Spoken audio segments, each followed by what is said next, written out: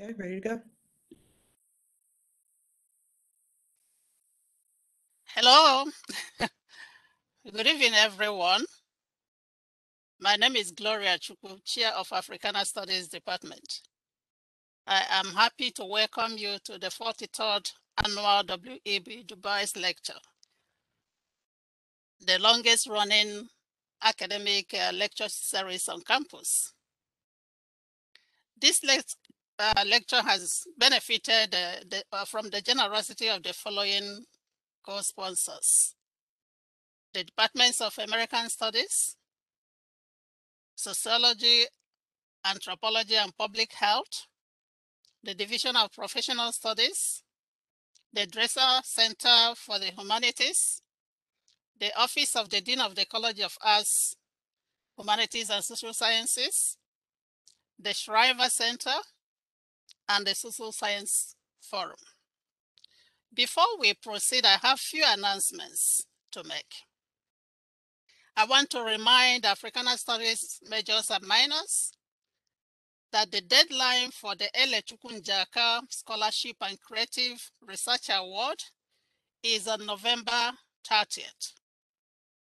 Please visit the Africana Studies website for more information. Just click under Student Resources.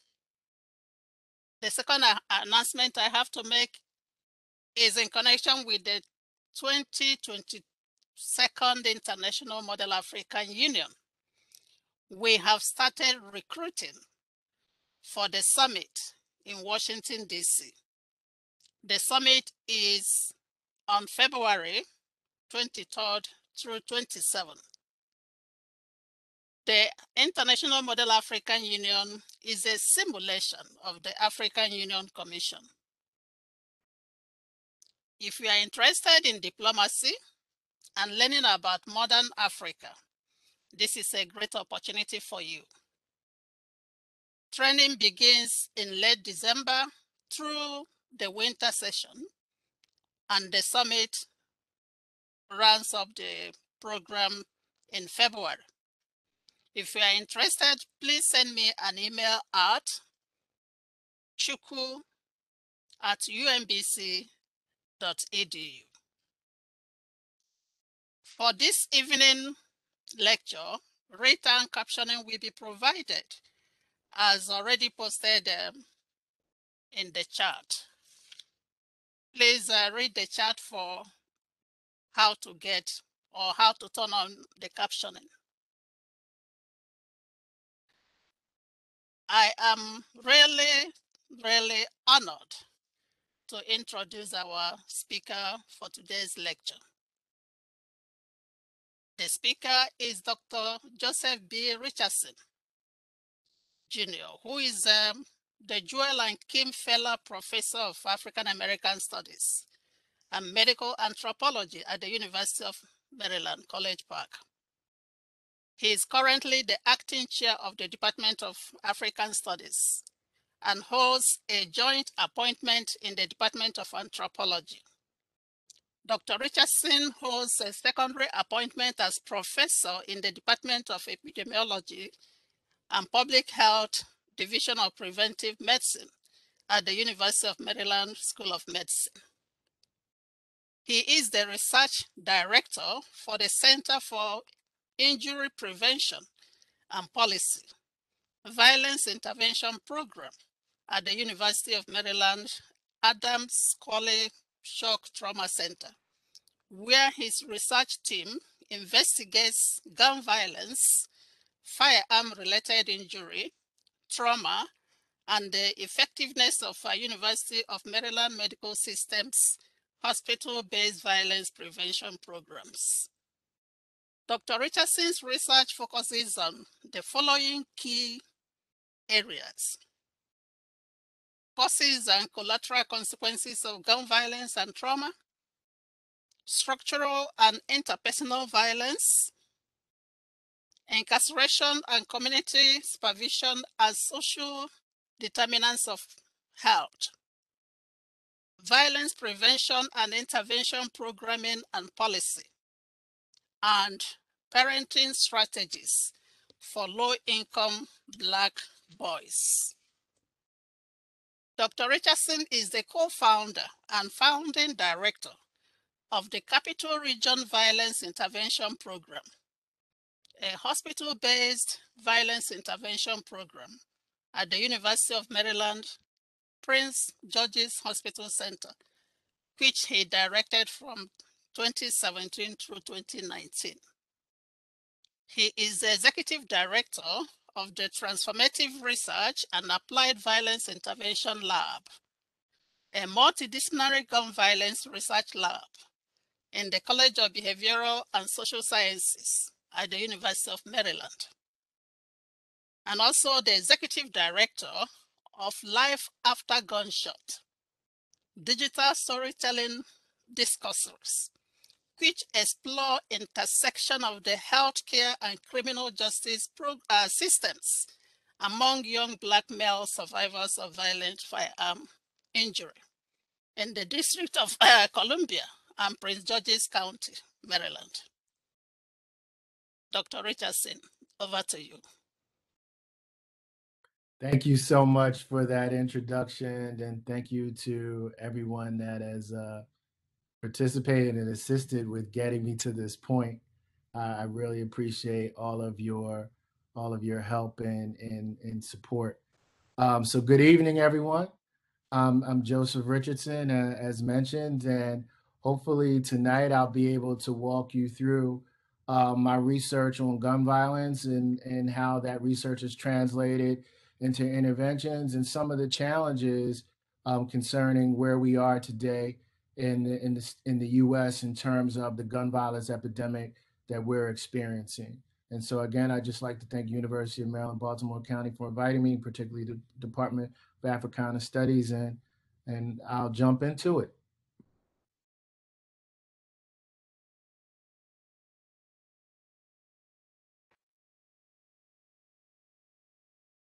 So I couldn't start this presentation without a quote from W.E.B. Du Bois.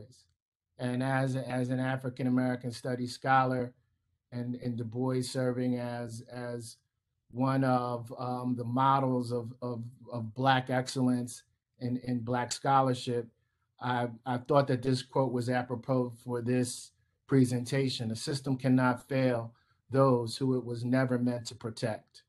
And throughout this conversation, I'll walk you through why Du Bois' words resonate with the presentation that I'm making in terms of structural and interpersonal violence among young Black men. So in 2020 and in 2021, America is now experiencing an epidemic within a pandemic. While we are experiencing COVID, we have a gun violence epidemic, which is known as America's other epidemic. And this is a picture taken from a shooting scene in Baltimore. And what I've really found to be, often disturbing is you see the police officer with the marking off of the shell casings picking up a hat, but everyone in the background seems to be carrying on their day like as in normal life as if this is just a normal occurrence. And that's part of the challenge in working in this space of gun violence and working with communities that are traumatized, that scenes like this often become very desensitized to the people who are living in those environments and how that impacts their psyche. And so for those who don't know, I just want to put some of these things in context as we move further into this conversation. But for those of you who didn't know, Black people in Maryland are 17 times more likely than white people to die from gun violence. And I'm going to pivot between Maryland and DC because I think it's important for me to not only talk about the District of Columbia, but also to speak on gun violence in the context of the state of Maryland as well. In terms of gun violence in DC, DC has the second highest rate of gun violence and a second highest rate of gun homicides and gun assaults in this country. And here are the numbers to reflect the difference between gun violence in 2020 and gun violence in 2021. And this was as of today. You can see that DC is at 192 homicides. Last year, in 2020, DC at the end of December, the homicide rate was, the total for homicides was 198. So you can clearly see as of November the 10th, we will be exceeding the homicide rate set last year. And between last year at this time and this year, the difference is 12% with 20 additional lives that were lost. And you can also see in other categories that violence is going up in other categories as well. And some of these things based on the ecosystem of gun violence are all interrelated. And I just want to mention too, because I think it would be important just to put this in context of the numbers in terms of gun violence and what we're experiencing. In 2019, there were 15,448 deaths via gun violence in America. By 2020, that number had reached 19,411. So there were 4,000 more incidents of gun-related homicides in this country between one year and the next. And if you compare injuries as well, in 2019, there were 30,186 gun-related injuries compared to 39,492 firearm-related injuries in 2020. So as you can see, there's been a significant increase. This is just was a snapshot of the homicides in Baltimore, and this was taken from the Baltimore Sun, which I recorded today. And as you can see, there are multiple dots around the city of Baltimore. Many of them are concentrated on the west side, and we'll talk a little bit more about structural violence and how structural violence is tied into the number of these dots. But as you can see, again, we're at 292 homicides as of November the 10th. And last year, Baltimore, I believe, experienced 330 homicides. So we're well on the way to probably exceeding the number of homicides suffered in Baltimore in 2020. And so my job as a researcher, and particularly a translational researcher who translates my research from data into interventions, is to explain, well, what's underneath those red dots, because people can often look at these geographic information maps and look at them as dots, and we use that in order to frame our crime reduction strategies and where crime is taking place. But we often forget about the humanity of those lives that are associated with those dots, and all the families and friends that are collateral damage in terms of the deaths that are associated, that represent those dots in these maps that I've just shown. So I try to bridge my work between the academy and young Black men who are injured. And as was mentioned, I utilize the two busiest trauma centers in the state of Maryland as my research labs, and use those trauma centers in order to inform innovative interventions. And one of those interventions was a hospital-based violence intervention program that I co-founded at the University of Maryland, Prince George's Hospital Center, which is now known as Capital Region Health. But this is a picture taken from the Terps magazine and focused on some of my work in terms of how I try to translate my research into interventions by connecting with young Black men who have been violently injured by firearm. And why this is so important to me, first, gun violence is the leading cause of death and disability among Black men between the ages of 16 and 44. And it has been consistently the leading cause of death among that population for decades. And here is a very startling and sobering statistic. And unfortunately, many of the statistics that I'll present throughout this presentation are very sobering, but I think the reality of what we're experiencing in this country, particularly among Black Americans, we must confront this head on. And so almost 60% of all gun homicide victims are Black men, despite Black men comprising only 7% of the US population. One of the ways that I try to convey the stories of young men who have been injured, as well as their families, friends, romantic partners and wives is through digital storytelling. And so at one point in my career, I did a lot of ethnographic work where I conducted interviews and focus groups, and I often wanted people to see the body language of the young men that I was interviewing. And so while I was a postdoctoral fellow at the University of Chicago prior to coming to the University of Maryland, I decided to take some documentary filmmaking classes and self-taught myself how to shoot a film. And out of that last year, we ended up and we filmed 10 young Black men who had been violently injured and treated at University of Maryland Prince George's Hospital Center. And we used those stories to discuss and illuminate the ways that they experienced trauma that was associated with their violent injury, but also the trauma associated with living in a community where there are few and limited resources and there are high levels of structural and interpersonal violence. And so we look at violence as not post-traumatic stress, but as a continuum of traumatic symptoms and trauma that occur across the lifespan and the life course. And so we were very fortunate that our documentary film, which aired on March 31st, has gained national attention, and you can access it on at www.lifeafterthegunshot.com.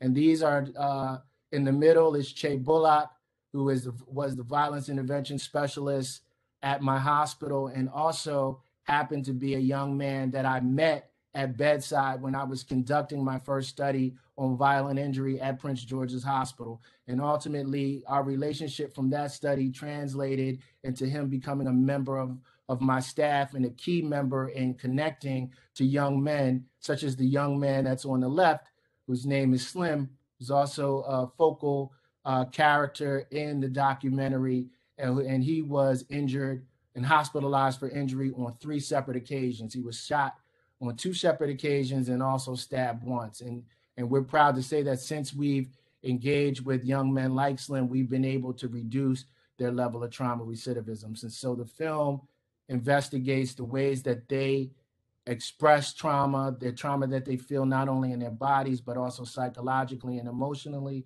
and the ways that that trauma also impacts their families and caregivers. So this is a clip from the documentary, and I'm happy to say that we were recently submitted our documentary to the Indie Fest Film Festival, and last week we were notified that we were award winners in our first award for this documentary. So I'm very proud of that. But this is a clip from one of the young men in the documentary film, and his name is Tip, and he discusses the trauma that he experienced after being violently injured.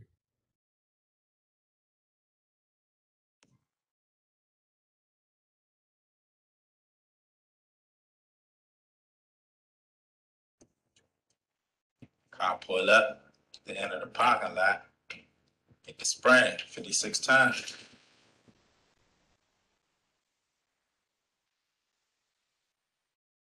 We thought it was fireworks. It wasn't. We started hearing them ricochet off the wall. It was real.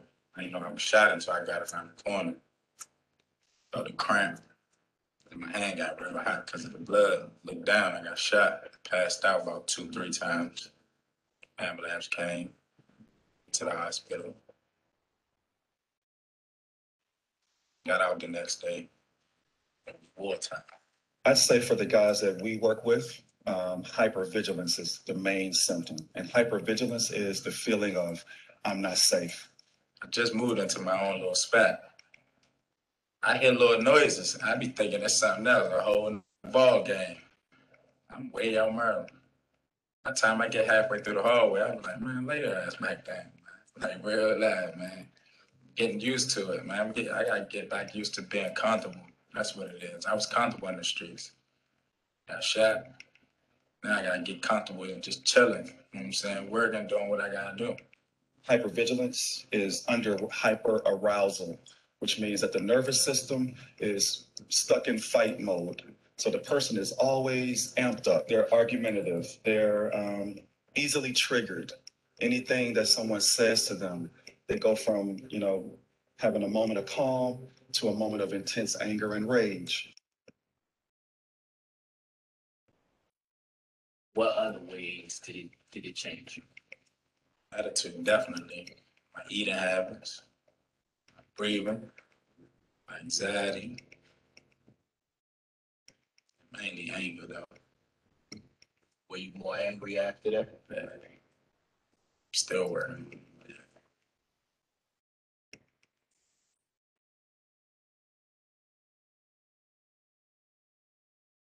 So what we find among many of the young men that we work with who have been injured are suffering from symptoms of traumatic stress, and anger happens to be one of those symptoms. And many researchers and scholars have speculated and theorized that one of the reasons why we're seeing such an increase in gun violence in this country is associated with incidents where people get into an argument and two people don't lack the coping mechanisms to rationally solve it, and their anger, they can move from 0 to 100 in a matter of seconds. And if you can't control your anger and you also have a firearm, it's more likely that someone will be injured. And so what we try to do in our intervention work is to address through our psychotherapist, Edward McCurdy, and I'll talk about a little bit more about him later. But what we try to do through cognitive behavioral therapy is to really dig deep into those symptoms of traumatic stress, such as hypervigilance, where people feel unsafe. They often mistrust people who are around them. And that also leads to many young men carrying a firearm defensively. But what we have to also think about is, when does defensively carrying a firearm shift over to offensively carrying one, because your symptoms of traumatic stress have gone undiagnosed and untreated. And so one of the key issues that I really want to touch upon in this presentation is not just focusing on gun violence, but also the social determinants of health for Black men who live in DC. And in terms of structural violence, one of the key measures of structural violence is life expectancy. And here, this is an article from the Washington Post, which found that Black men in DC are expected to die 17 years earlier than white men. And there are many reasons why that occurs, and they're often tied to the social determinants of health. And so these are some of the social determinants of health for young Black men in DC.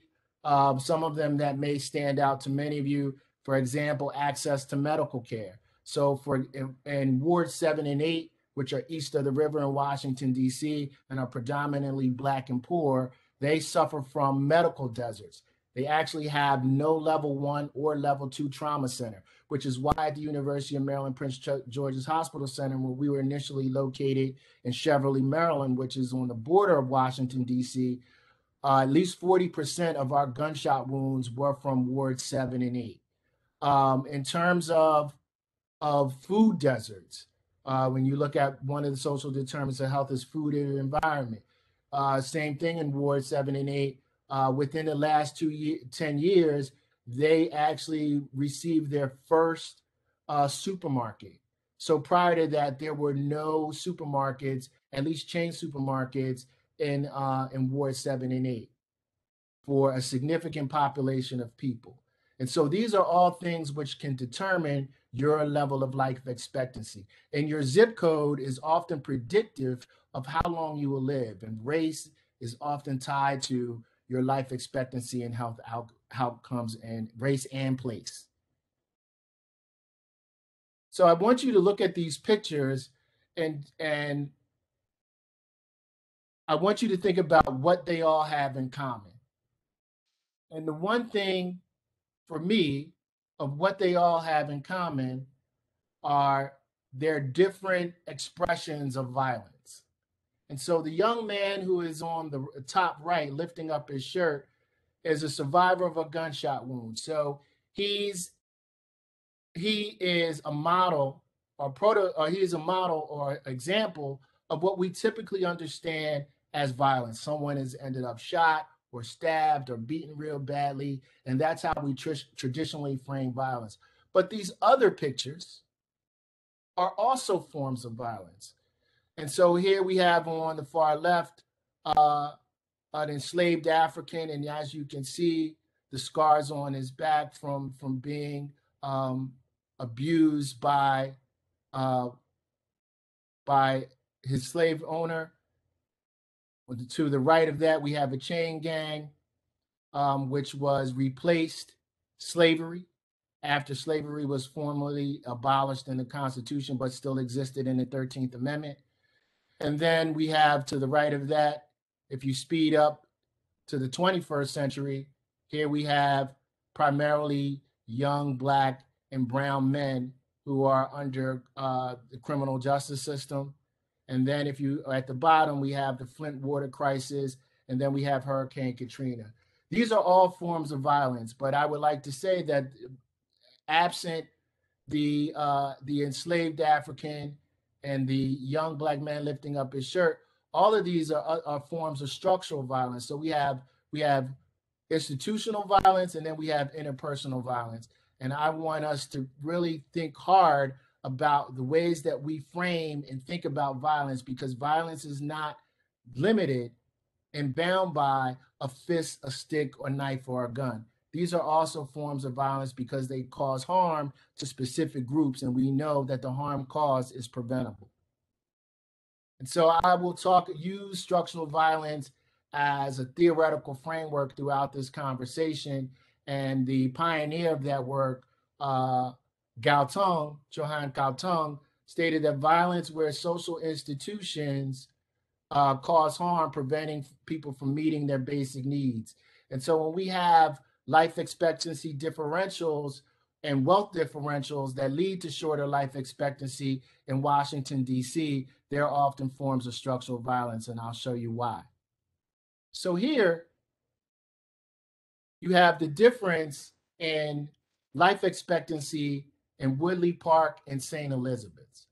Woodley Park is primarily a middle-class, affluent, white neighborhood in Northwest DC, while St. Elizabeth's is a predominantly poor Black community east of the river. And as you can see here, between Woodley Park, the life expectancy is 89.4 years, and in St. Elizabeth's is 68.4. So if you were merely to take a ride on the DC Metro, on a 15-minute ride between Woodley Park and St. Elizabeth, you would lose roughly 21 years of your life. And that's a form of structural violence. And so here is also indicative of the way that income is correlated to life expectancy. And so as we see in the dark blue with the smaller dots, these are neighborhoods that are predominantly poor and Black. And as we move further to the northwest sector of Washington, D.C., we see that the income increases, and this section of the city also becomes whiter. So you can see the difference between how racial segregation plays out, and how that plays out in terms of income, and then the impact that has on life expectancy. So I mentioned in the outset of this conversation that the gun violence epidemic is occurring within a pandemic, and we call that a syndemic. So in DC, the Black COVID fatality rate is 6 times higher than the white COVID fatality rate. And I have to just say, within the last 2 weeks, I've heard 5 stories of Black people that live in the DC metropolitan area that have died from COVID who were not vaccinated. And unfortunately, in one situation, a mother and a son died a week apart from each other. And so in the DC metro, these COVID fatality rates are very real. And I'm sure many of us know people who have been infected and possibly have died from COVID. And so just in terms of housing, and we can see the concentration of single family units that, again, are in the northwest sector of DC. And as we move east of the river, we find far more apartment complexes and far more Section 8 housing and public housing east of the river. right? And this is often also we're finding a higher concentration of that occurring as a result of gentrification in the district, where the district happens to be the fastest and rapidly gentrifying city in the United States. So a great deal of displacement is occurring in the district as well. Again, in terms of social determinants of health, in the Burgundy, these are all neighborhoods that are marked by food deserts. And as I mentioned, east of the river, there were up until within the last 5 to 10 years, there were no supermarkets east of the river. And as we can see, as you move further into Northwest DC, you find far more grocery stores, and you also found more walk-shed places where people are closer and more accessible to transportation. So how does this play out in the school system? Well, we also see disparities in terms of the differences in students who are expelled, which pushes more Black children in the school to prison pipeline. And here we see that in the district, Black students are 15 times more likely to be suspended as white students. We also see that Black students represent 31% of all school-related arrests, and that Black children are 10 times more likely to be killed from gun violence than white children. And gun violence is the leading cause of death, not only for young people between the ages of 16 to 44, but also for Black children as well. And I'm quite sure if this disease was infecting any other racial or ethnic group, we would have considered it a public health crisis a while ago, and we would have addressed it with adequate resources. So how does this all play out in terms of net wealth? Well, here we see how all of these things in terms of the intergenerational transference of wealth, the concentration of poverty of households east of the river, and how that ultimately impacts the differentials between Black and white wealth. And what was found between 2013 and 2014 is that the average white household in DC has a net wealth of $284,000 compared to a Black household, which has a net worth of $3,500.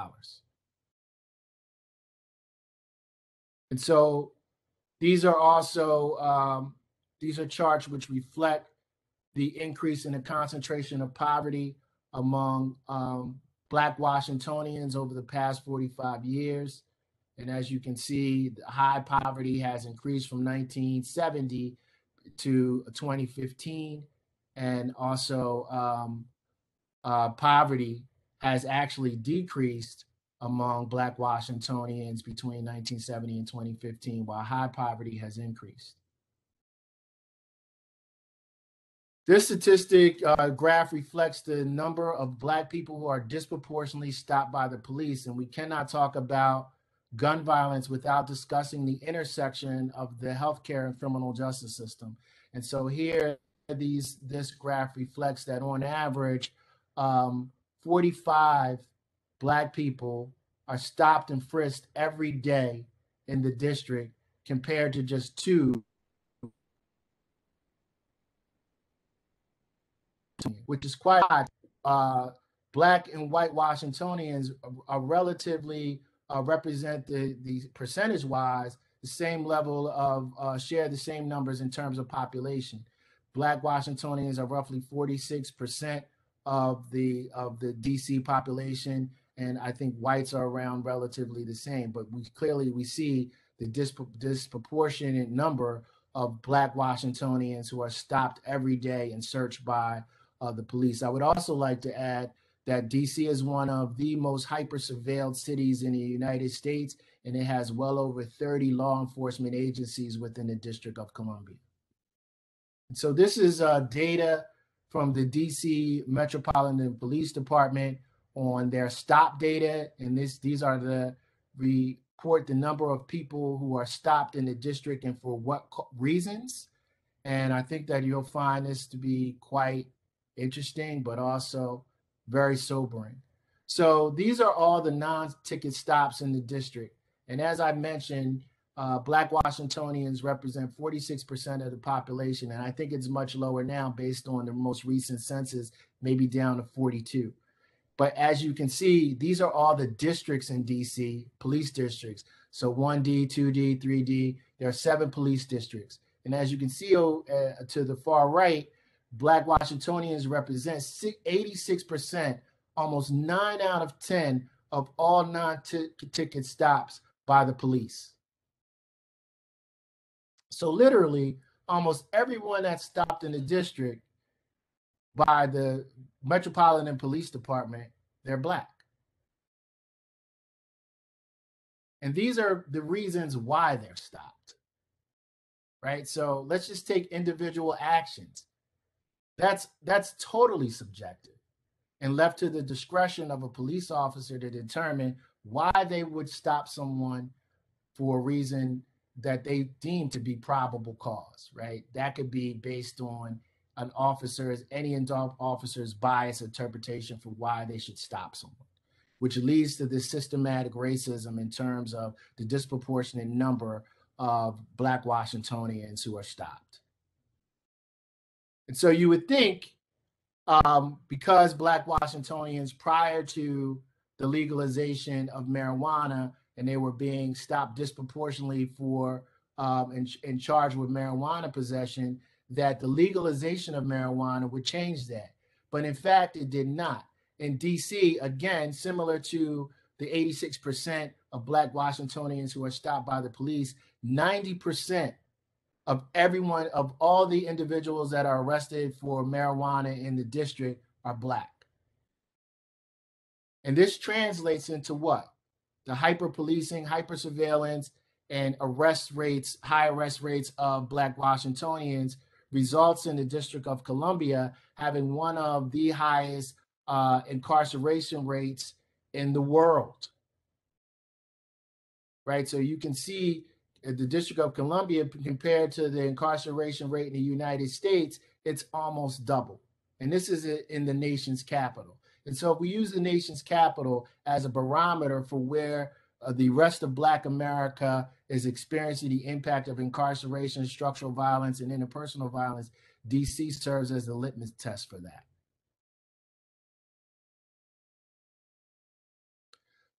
So this was a very interesting study done by my colleague, Becky Pettit, who passed recently.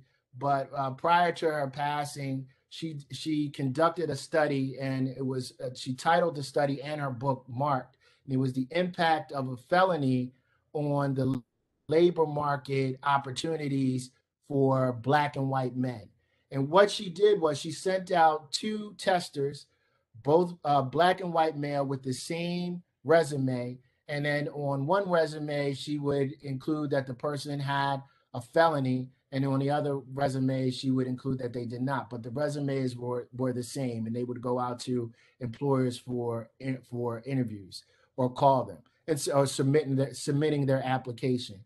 And what she found, ironically, is that, not even ironically and not necessarily surprisingly, but that white men with a record had more of a likelihood to get a call back from a job than a Black applicant with no record at all.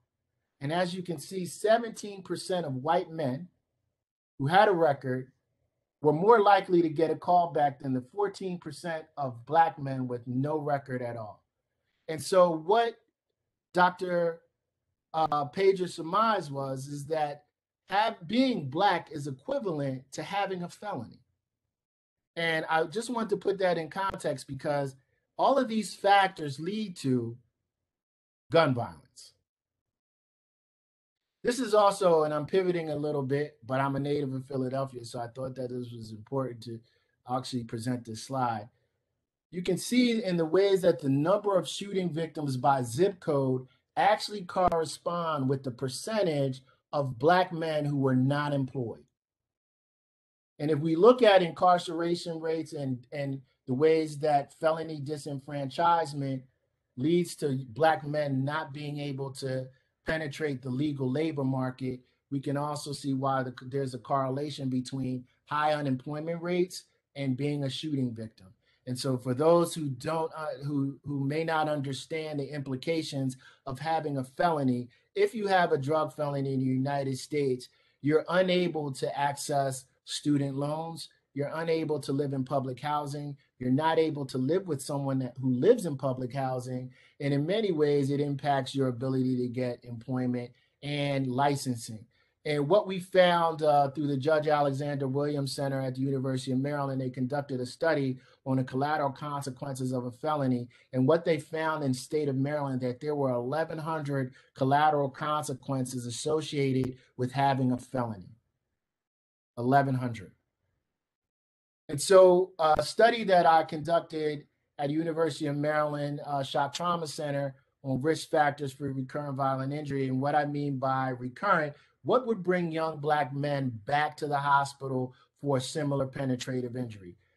Currently, the trauma recidivism rate is anywhere between 5 and 65%. And so let me put that into context. If we were on a trauma floor and there were 10 patients and they all suffered from a gunshot wound, when the trauma recidivism rate is 65%, that means at least 6 out of the 10, this is their second, third, fourth, or maybe fifth time being hospitalized for a violent injury. And some people would wonder, well, that just seems unfathomable why someone would continue to come back to the hospital for a violent injury.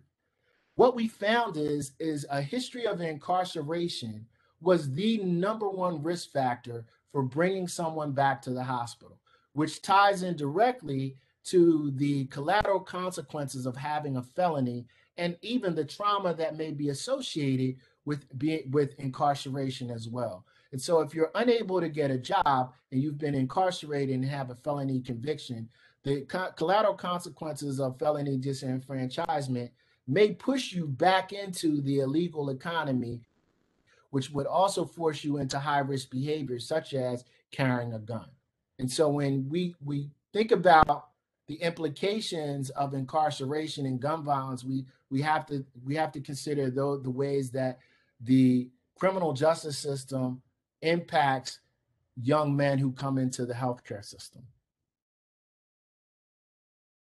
And so just to put some numbers on the gun violence epidemic in Washington, D.C., and these are numbers from 2020. Last year, there were 198 homicides, as I mentioned in the outset, and almost 1,000 people were shot in Washington, D.C. And that 922 individuals, they get spread out among the trauma units that serve the D.C. metropolitan area, and there are approximately 4 level 1 trauma centers. Sorry about that.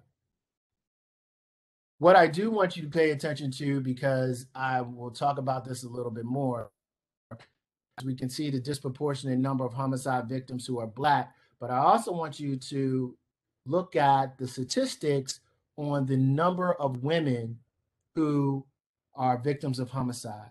And as we can see, between 2019 and 2020, the number of women who have been victims of homicide has increased 141%, jumping from 12 to 29%. And I'll discuss that a little bit later on the future implications of my research. And these are all the concentration of where shootings occur.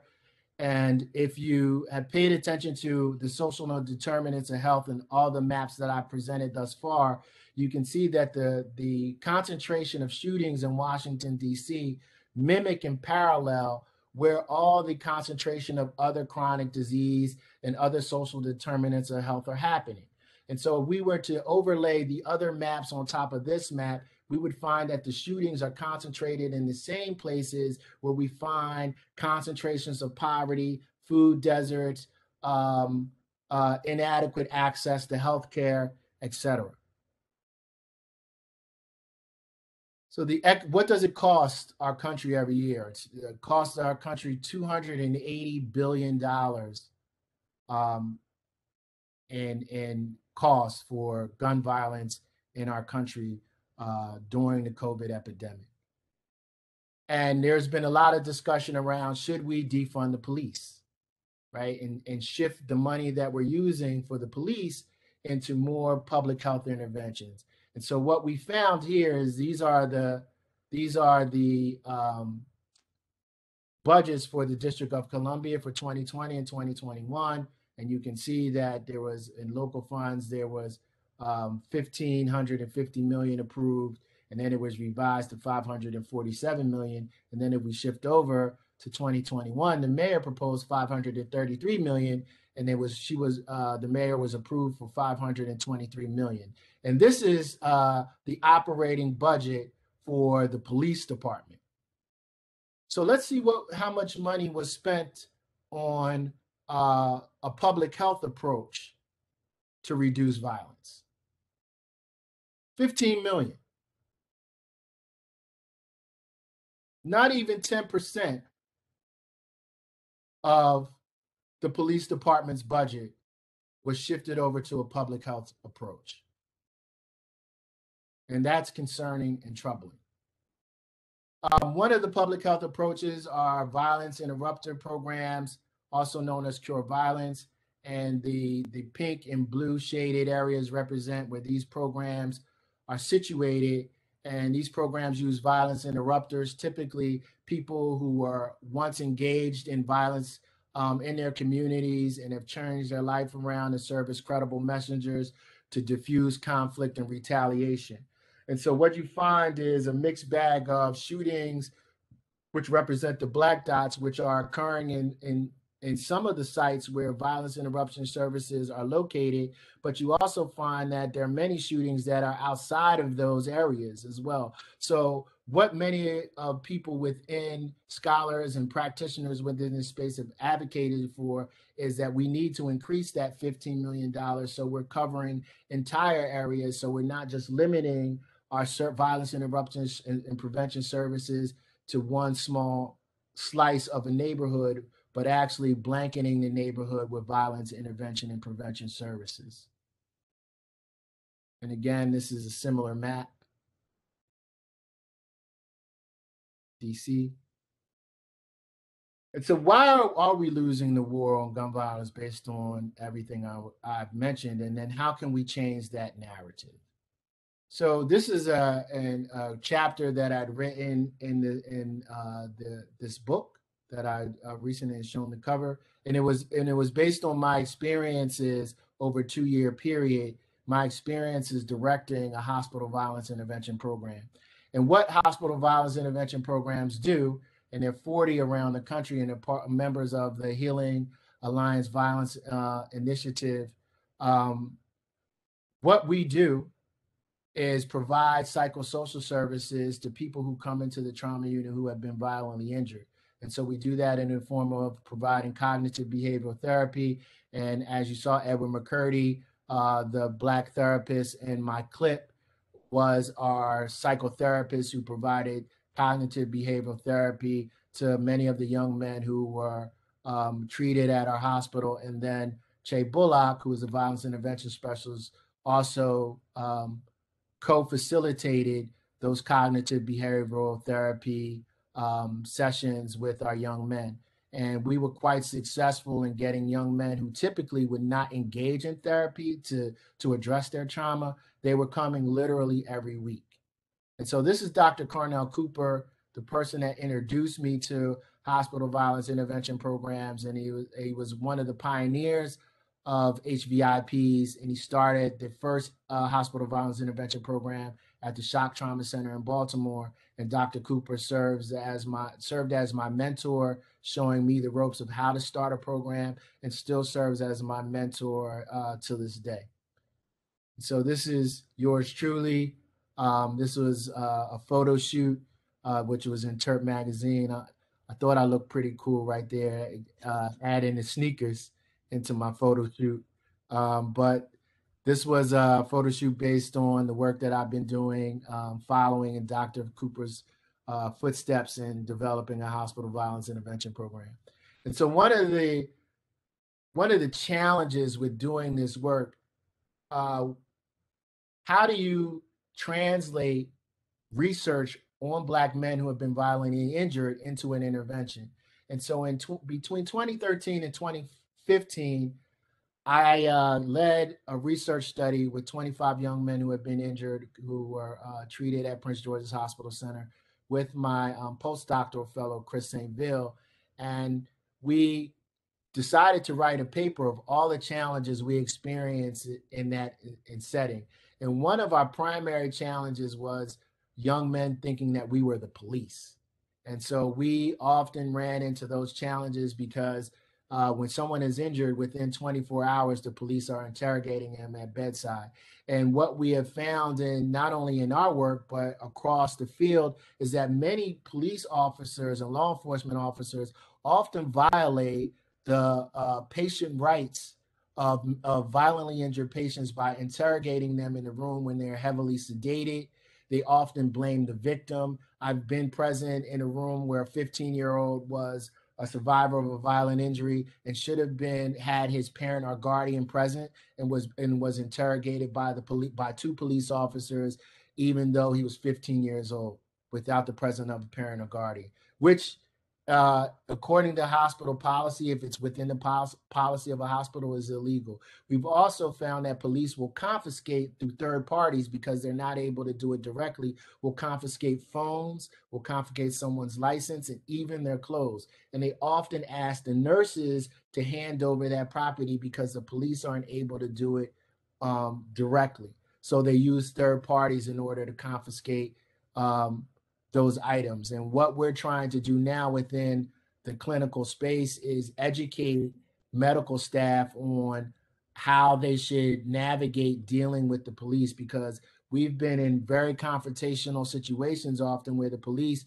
they were interrogating someone who was recently brought in, shot multiple times, about to be operated on the trauma. He's in the trauma bay. They're cutting this person's clothes off, and the police are interrogating him about who shot them, right? So there are a lot of issues that we experience in terms of some of the methodological challenges of the lack of trust that young men have of the police for warranted reasons, and assuming because we're following behind the police and coming into the room as researchers that we're law enforcement as well.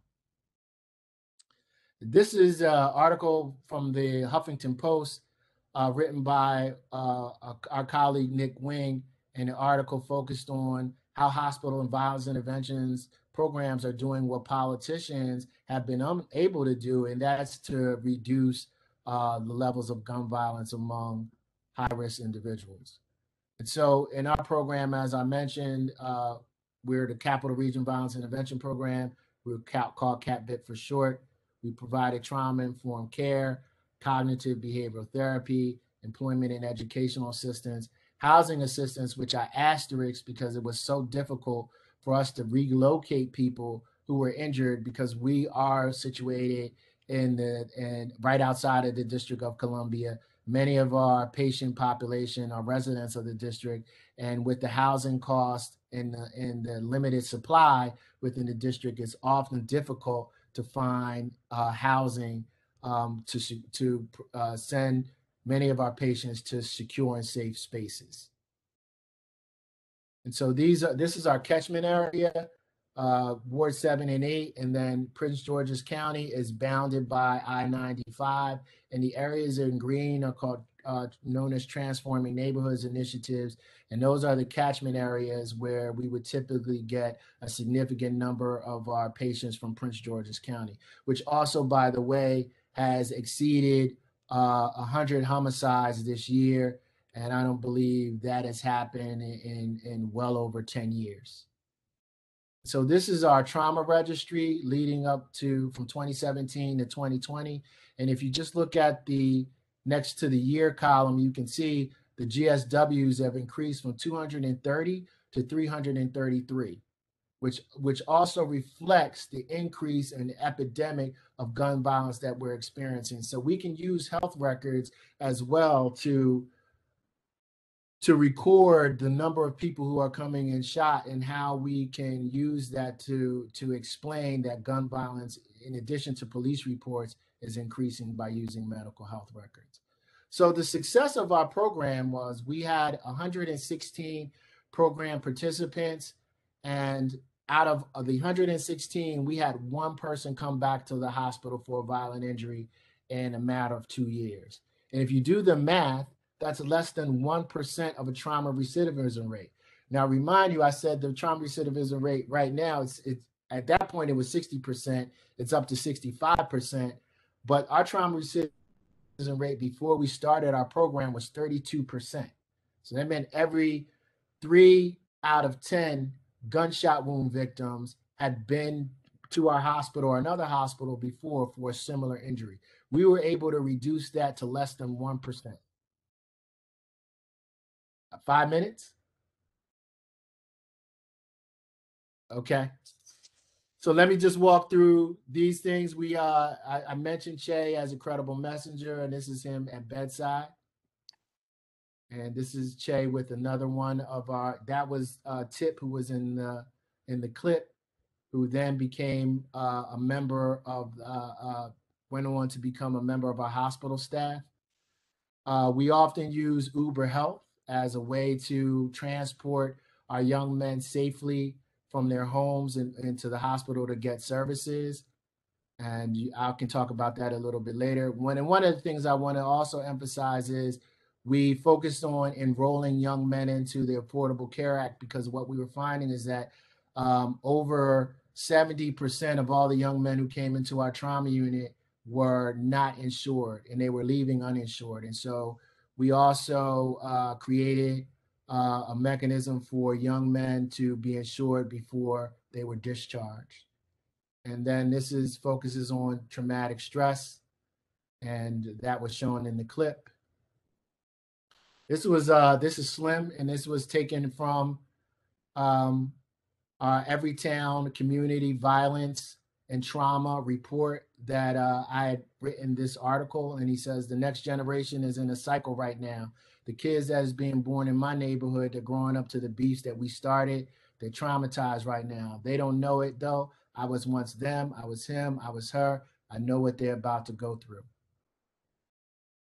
And so just in terms of, we know that police shootings should also be included in gun violence, and Black Americans are 3 times more likely than white Americans to be killed by gun violence. And I had written an article called Who Shot Ya?, which essentially said that the hospitals should record and investigate whether the patients who are coming into the ED have been brutalized or shot by the police. And the reason why that's so necessary is because only 3 to 4% of all law enforcement agencies, and there are 18,000 in the United States, they are not required by the federal government to report police-involved shootings to the FBI. And so we need to have another mechanism for the medical system to record police-involved shootings. You can find this app. It's MXMLK. And what we were also finding in our work in the trauma center is that many people who were involved in Black Lives Matter protests were being injured by the police, but the medical staff were miscoding or not coding their injuries as injuries by law enforcement, which they can do on the ICD-10. And so what we decided to do is create an app. And if you've been injured by the police, you can document that on this app if you've been injured by the police in a protest. And I'll skip that. This is my lab if anyone wants to look at our work on my lab. And our current studies, we're doing a study on Black men's health, and we're looking at complex trauma among Black men. And we also have currently our piloting a mental health treatment module with young men who have been shot. And it's a culturally competent model, and we do it virtually on Tuesday nights with young men who have been injured in Baltimore. And I just wanted this, if I don't say anything, my current study now is focusing on the increase in the number of Black women who have been shot and have survived. And what we're seeing in Baltimore are many more young women coming into the trauma unit that are survivors of violent injury that's not DV or IPV related, but community-based violence. And so here we see this number, which is quite sobering, that at least 4 Black women and girls were murdered per day last year in 2020. And so ultimately, as I move to close, we need to think about how we're going to fund programs that provide violence prevention and intervention in the state of Maryland and across the country.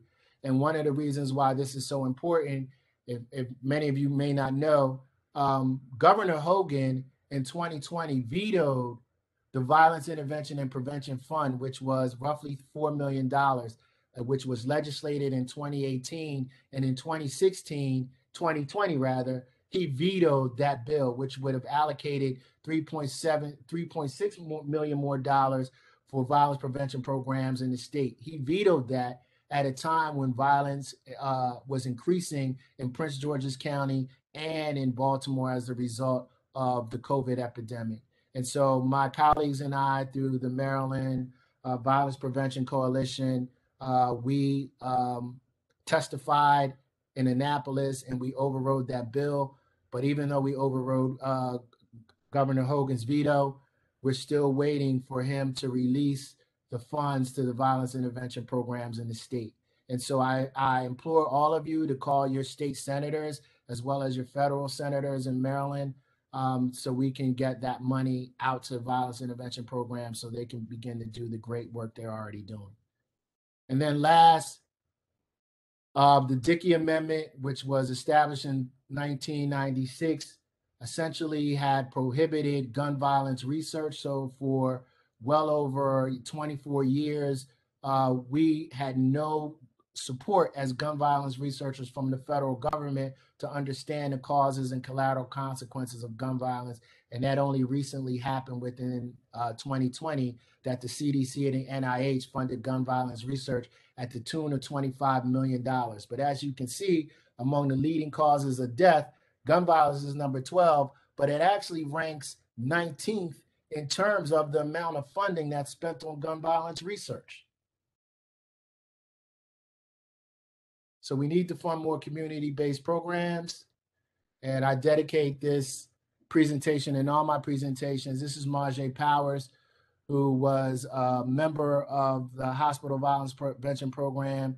And after I left and Che left in June of 2019, unfortunately, in November 12th of 2019, he was murdered. And so we dedicate all of our presentations and work to him. And I think it's a reflection of what happens when we take our hands off of young Black men and we're no longer actively involved in their lives. And because the program essentially lost their director and violence intervention specialist, this was one of the casualties of that. Thank you. Thank you very much, Dr. Richardson, for this important, complex and multi-layered presentation on gun violence and young men, both in DC and Baltimore City. We are going to use the remaining 20 minutes for Q&A. And we start with our first question, which reads, is it fair to compare DC to other states? DC is far more comparable to other cities in terms of incarceration rate. If you look at per capita incarceration, Louisiana is far higher when accounting for population.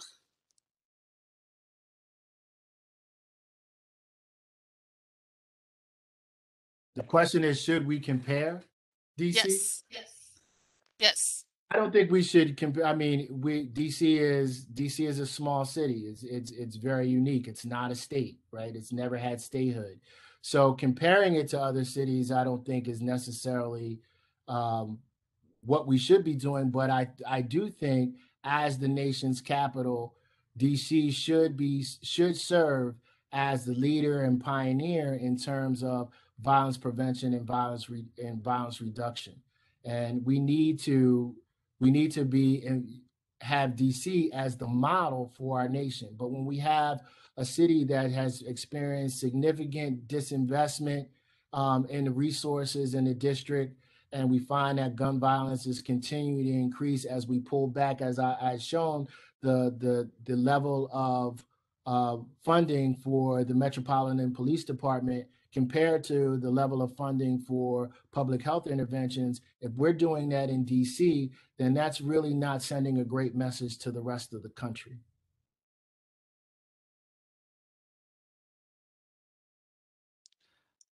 Okay, I'm going to ask this question. Could you explain more what you said about the Dickey Amendment? What is it about, and how does that relate to your study? Great question. So the Dickey Amendment was legislation framed by a senator in Arkansas. His name was Jay Dickey. And what the Dickey Amendment essentially said is that funding gun violence intervention and prevention initiatives would appear as a form of gun control. And so what Jay Dickey was able to convince Congress is that funding these initiatives with federal dollars would be perceived as a gun control. It would infringe on the rights of gun owners. And the NRA got behind the Dickey Amendment with a ton of resources and outreach. And we know the connections, at least at that time, that the NRA had and the power they had in political power they had in Congress. They were able to pass that legislation, which essentially said that the federal government could not use federal dollars to support gun violence research. So that started in 1996. And from 1996 to 2020, if you were a gun violence researcher, you were pretty much hard pressed to find federal dollars to support your research, right? And I think that lack of data has impacted the policies that we have, our violence prevention and intervention initiatives, and what we know about gun violence, because we're 24 years behind the rest of in the rest of the country in any other area. Let's just say sepsis, right? So the Dickey Amendment has had a tremendous impact. And last year was the first year that the CDC and the NIH funded gun violence research, but the gun violence research was the cap was $25 million. $12.5 million was split between the CDC and then another 12.5 for the NIH. And so while gun violence researchers, because we've been starving for years for federal funding, that seemed to be, a step forward. I would also say it's a drop in the bucket compared to the way other public health crises are funded. And I would also add that limits or affects the number of gun violence researchers who decide to jump into the gun violence researcher pipeline as a career. Because if you know that there's no funding to support your research as a gun violence researcher, and maybe I'm just a martyr because I believe in the mission of saving the lives of young Black men, that I jumped into this area with, not thinking about the funding at all, but, doing things on a shoestring budget.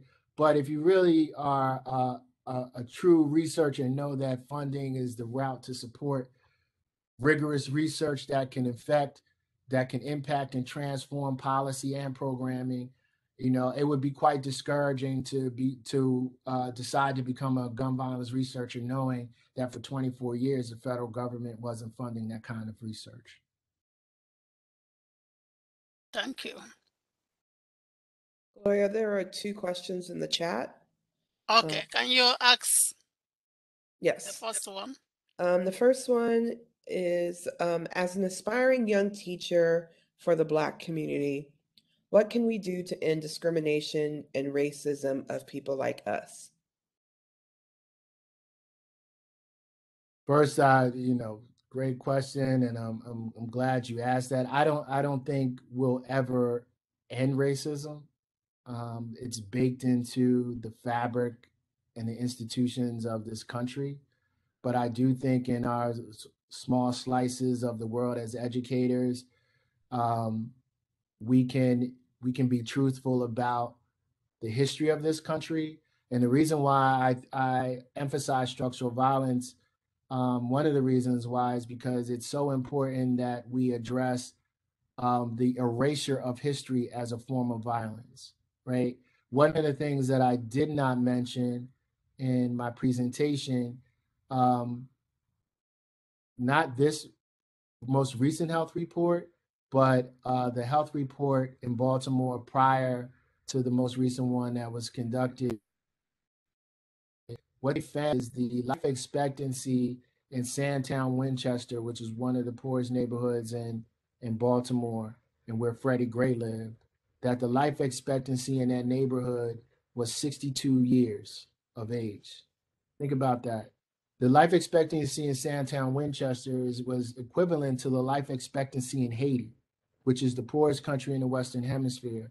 But a lot of people don't understand because of the historical erasure of the history of Haiti. They don't understand how Haiti arrived at a life expectancy of 62.5 years, right? But there's an entire other narrative to Haiti that people need to get to make the comparison between Haiti and Sandtown. And I don't want to go too deep into the history of Haiti, but clearly Haiti was the first country in the Western Hemisphere to have a revolution and establish its own sovereignty, right? There were implications that were attached to that, and many of them were enforced by the United States and France, which France forced Haiti to pay economic reparations for Haiti establishing its independence, which led to economic embargoes, which then those economic embargoes in terms of structural violence led to fewer resources, which then led to a lower life expectancy. And so we have to be able to we have to understand what history means. And I guess that's the critical junction where we are, getting back to the person who asked this question, where all of this discussion is happening around critical race theory, right? The erasure of history in schools because people don't want to accept what the truth is, right, in terms of structural racism. And so what I would advocate for is to, in every class, always illuminate the ways that structural racism has impacted African Americans, in the way that it's impacted indigenous people and brown people in this country and those who have been oppressed. We should not shy away from that discussion because it's a factual discussion. It happened, and I think the only way that we'll be able to remedy the future is we understand the mistakes that we've made in the past, and that we're going down a perilous path if we decide to erase history. And I'm saying that as a public health scholar and a social scientist, I also include and make sure that I include history so people can understand how we arrived at these health outcomes. There's an entire history there that we need to connect the history to the social sciences. So Courtney, go on with the second question. Sure. Okay. Let me find it. Okay. This person says, I'm thinking about what I heard you say at the beginning regarding the connection between trauma and quick anger and hypervigilance and the availability of guns. What do you think about gun laws in the US? Thinking of the case that the Supreme Court is considering now, would it help to reduce the availability of guns, or were gun violence rates lower before the 2018 Supreme Court case, Heller, that expanded the availability of guns in DC? So gun violence was increasing before that 2018 case. And if you look at any statistics, you'll see that. And then we had peaks of gun violence in the 90s, right? So clearly the accessibility to guns increases the lethality of gun violence without question. I mean, there are more guns in America than there are people.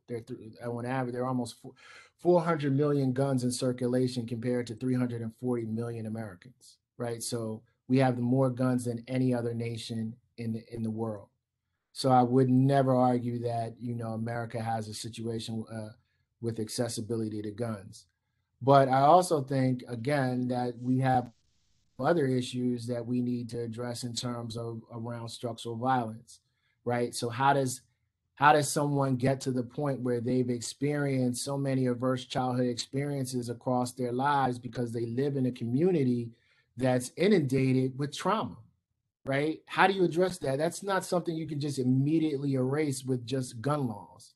That will take resources and communities to address the trauma that's occurred systematically over the course of someone's life to lead them to the point where they become so irritable and hostile that they flip off the handle.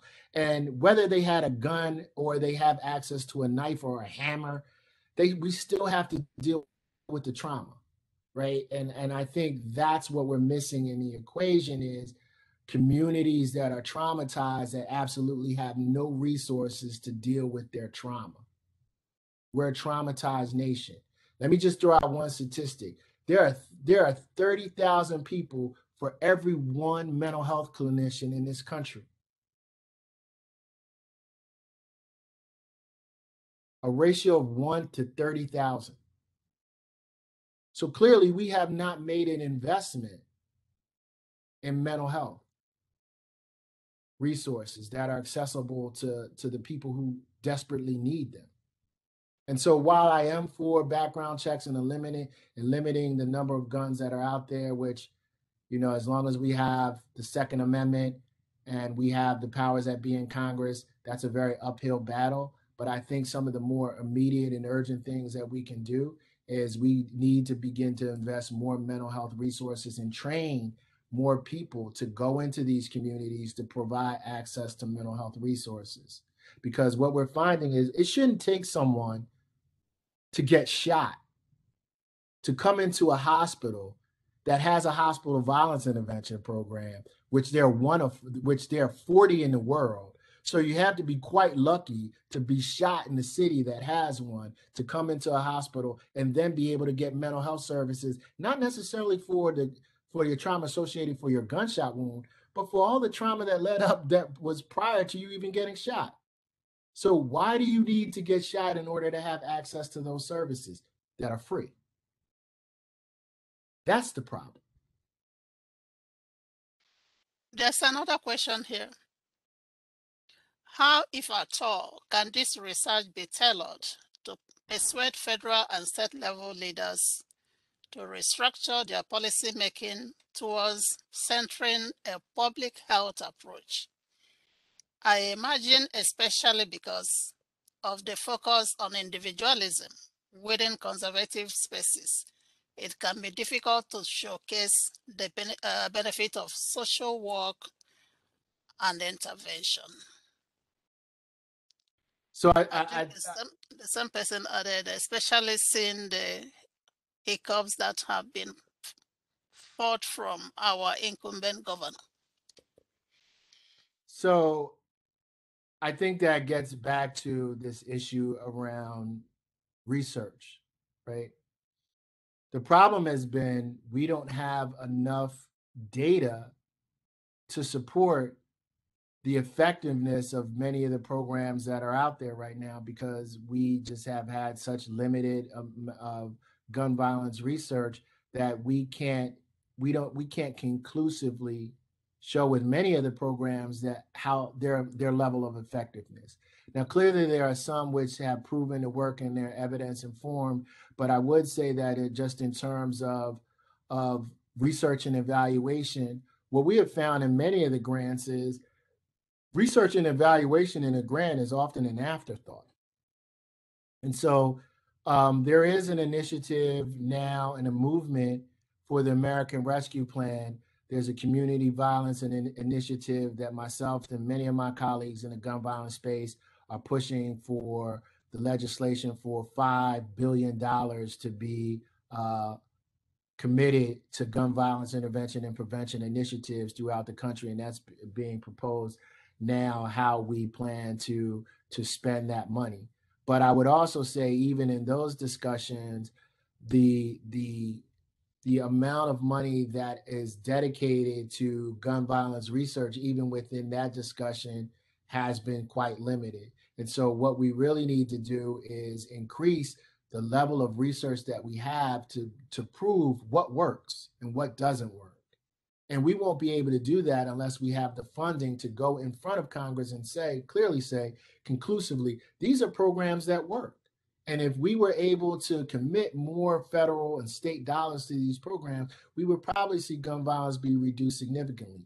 There are some programs that were showing amazing strides before COVID happened, and then everything kind of just went left because people weren't able to actually engage with other individuals in the street, and many people who were doing violence intervention outreach work had to shift over to PPE because they had the resources had to be allocated to there. So we were making strides, but we kind of fell a little bit backwards because of COVID and all the implications that happened during COVID. And we're still in a point of speculation in terms of why gun violence has increased during COVID.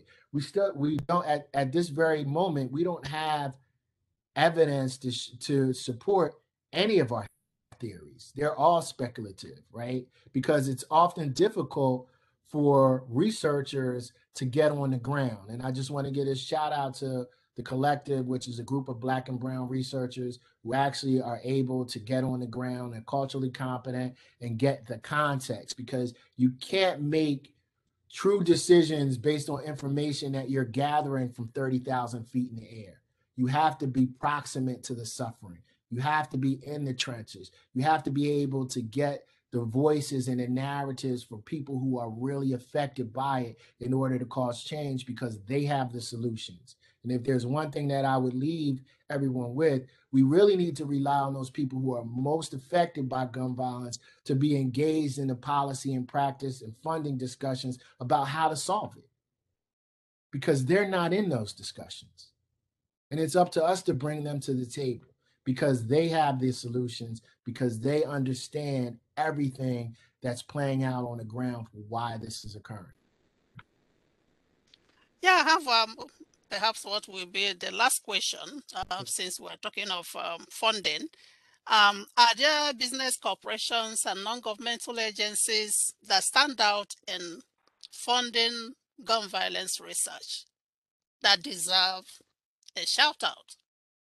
So there's some funders that have taken the initiative even when the federal government wasn't committed to it. Arnold Ventures, we've written a paper, my colleagues and I have written a paper and a report on gun violence that was supported by Arnold. The Joyce Foundation, which is in Chicago, has done a lot of really great work in supporting gun violence work. I would say the Robert Wood Johnson Foundation, which has supported my work on gun violence as well.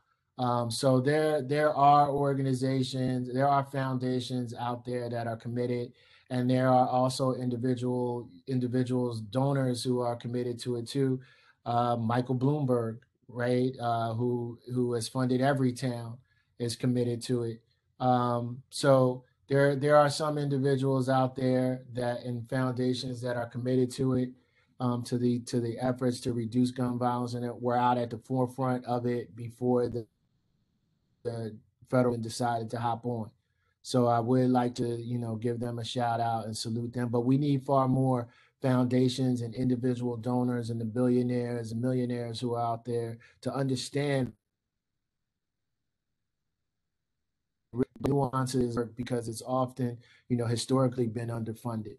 And at the end of the day, that lack of information is causing lives, right? Which I've shown throughout my presentation is that, for every dollar that you choose not to invest in it, you also have to realize the implications of creating a Marge Powers, right? Which is why I ended my presentation with him, because as you pull back those resources, what ultimately happens for young people is they'll be engaged in things that'll lead to high risk behaviors. And so we need to have those resources to keep hands on every one of these young people that are out there. And then the last thing I would say is just in terms of the narrative shifting with Black women, and that narrative is not being uplifted enough with the number of Black women who are being killed by gun violence. And last year in Baltimore there were 48 Black women who were killed by gun violence, and we're seeing record numbers this year. And so we also need to, as we say her name in the Black Lives Matter movement, we also need to say her name in the number of women that are being killed on the streets of American cities, every day, where we're seeing 4 women that are being killed, Black women are being killed every day, and no one's mentioning a word about it.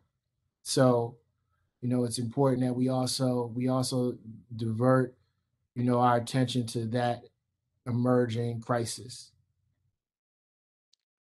Wow, thank you so much, Dr. Richardson.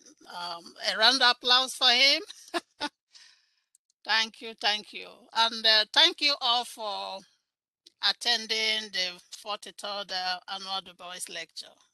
And with that said, we bring the lecture to an end. Thank you. Thank you.